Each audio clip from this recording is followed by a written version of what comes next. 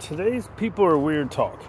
So, last night when Ginger was getting, come on, go, buddy.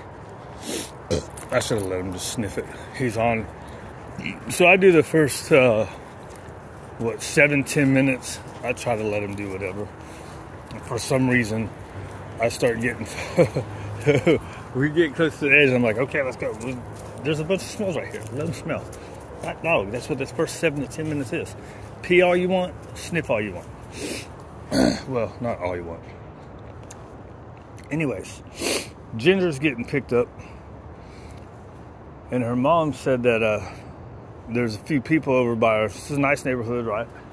That they let she's got I think she said a chocolate lab one time, and then yesterday she said there was a doodle that just kind of cruise around the neighborhood, right? It's a kind of quiet back in the way little area. You gonna poop? No, just pee. All right, let's go. Now that was him. I think I gotta put it into that. I mean, he's 10 years old though. But anyways, she said they just let him go out unsupervised. And it's quiet. It's not like here where there's a big old street. It's back neighborhoods. But still, I don't understand, like, just letting your dog out go do stuff. It's just like people that just throw the dog in the backyard to let the dog have exercise by itself, right? That ain't no good. I mean, for some of them, this guy would enjoy it. He's 10 years old, so he would enjoy a backyard, just to go out and lay down.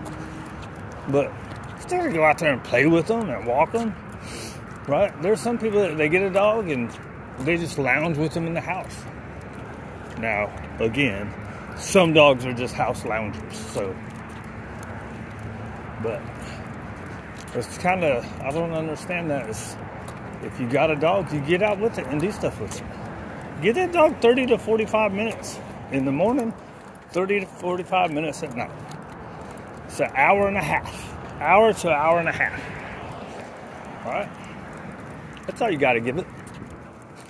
Now, and once they get older, then you can get rid of that morning time if you want. I don't. But you can. And just spend the time in the evening time. 45 minutes to an hour. But do something with them, right?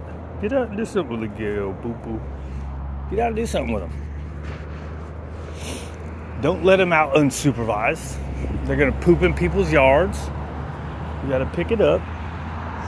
So even when we're supposed to be walking out. All right, come on, let's go. Even when I go through the neighborhood, I try to go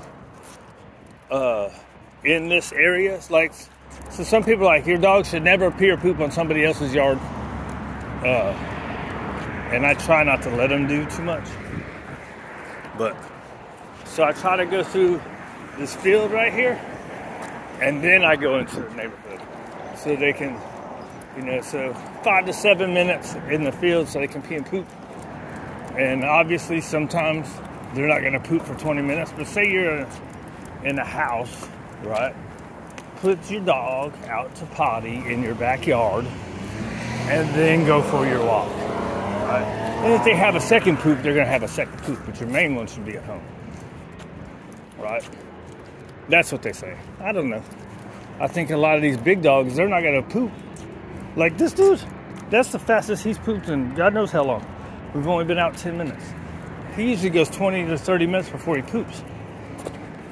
So, when we go through with him, I let him pee a couple times, then we go through the neighborhood, and then I come back through, I try to time it where we're about 20 minutes. Hey, let's walk now. It's enough of that crap. I'm distracted talking. Big dummy. Making me inconsistent. Or inconsistent-er. Is that a word? Is that a word, to be inconsistent-er?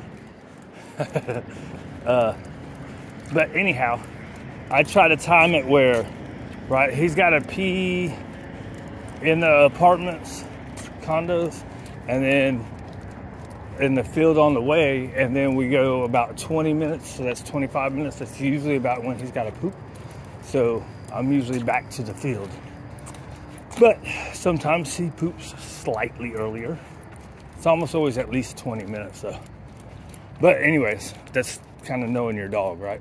So if your dog poops at 30 minutes, you know, you're walking for 20 minutes, get back to your yard, you're not gonna do that. But ideally, your dog will have pooped at home and peed. That's ideal, but you know, life's not ideal, right? And most people don't care. The part is these unsupervised dogs, they're gonna poop wherever, and then you're leaving your dog's poop for somebody else to pick up. That's just craziness. In somebody's personal yard, right? So a lot of these people here, they leave their poop out here. It's kind of public area, public grass is still bad habits, but you know, whatever. At least it's not somebody's personal yard. So anyways, do stuff with your dog, dude. Quit being a bum. If your dog's a lazy dog, then that's fine. Most dogs are not lazy dogs. Most dogs want to do stuff with us. They want to do something. And you need to be doing something. So there. Get out. Have fun. Be active.